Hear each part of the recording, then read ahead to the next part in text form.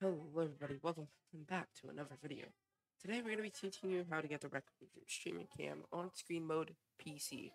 Please remember that this does require 2 monitors, but if you don't have 2 monitors, I have a way for you for you to get the streaming cam even without 2 monitors, so stick around.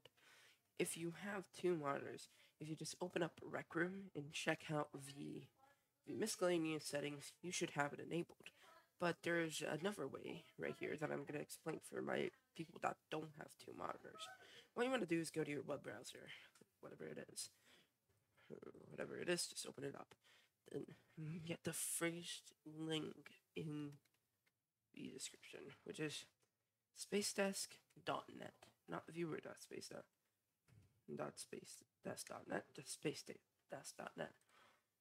When you're here, what you want to do, you want to scroll down until you see your version of Windows. This is only Windows compatible, so I'm sorry for my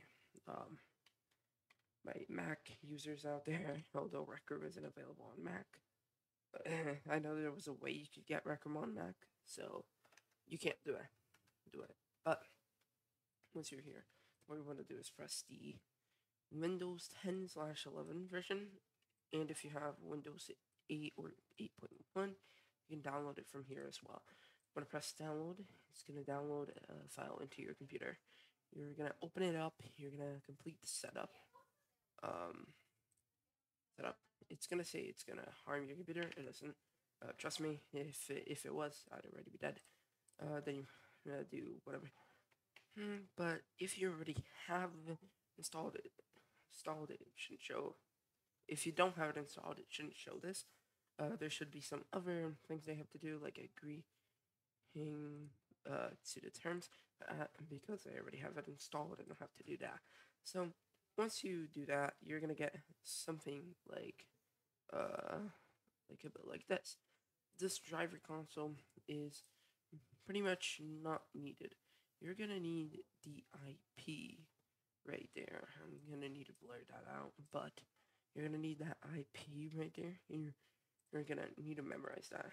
And then you want to open your browser back up, and you want to go in spacedesk.net. You want to scroll down and go to HTML5 viewer page. Then you want to type in whatever the IP it gave you here, and then you want to press connect. Once it connects, it's going to start replicating it on your screen. If it starts appearing all glitchy, what you have to do is go over here, press over here, leave full screen. Then, once you leave the full screen, what you want to do is close, and then right click, and then go to display settings and change the way it projects. You can also do that from your F. There's an availability for laptops, I think, for them to be able to change their projection screen through their computer keyboard. I'm not really sure how to do this on my computer, but I know you can do it. So once you're there, you want to just change it to be extend instead of display. And then it should look a bit like this. And then you're going to go back into full screen. If you want to have another browser up, just drag this out and then go full screen over here. Then you want to go enter full screen. And then you're going to move into whatever you want, and it should work properly whenever you move something into there. So then what you need to do is go over here, and then you're going to need to find Steam, and you want to launch it. You're going to want to launch Steam in your computer. So then you want to press open over here. Once you're in Steam, it's going to open up. And once Steam's open up, you want to launch Rec Room. And then you're going to be able to use your streaming camera. So once you open up Steam, it's going to connect to your account. And as it connects, it's going to appear right here. You're going to go to your library, launch Rec Room, go to non-VR, and just wait for it to load. should load fairly quickly, so do not worry. As it's loading, you shouldn't need to do a lot. You just wait for it to load, and once it loads, all you need to do is go to another room. So let's wait for the game to load, and then we'll show you how to do that.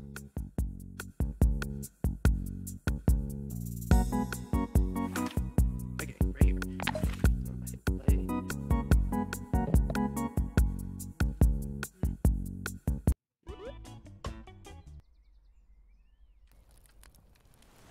Okay, so once you go, what you want to do is you want to switch rooms. You want to go to any room that or any other room. You want to immediately switch rooms.